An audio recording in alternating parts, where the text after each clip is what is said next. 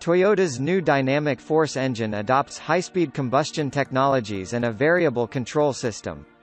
It also achieves greater thermal efficiency, resulting in high output, due to a reduction in energy loss associated with exhaust and cooling systems, the movement of mechanical parts, and other aspects.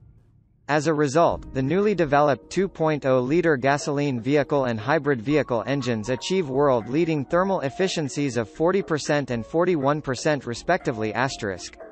In addition, compared to existing engines, the new engines achieve increased torque at all engine speeds from low to high rotations and will comply with expected future exhaust regulations in each country in advance.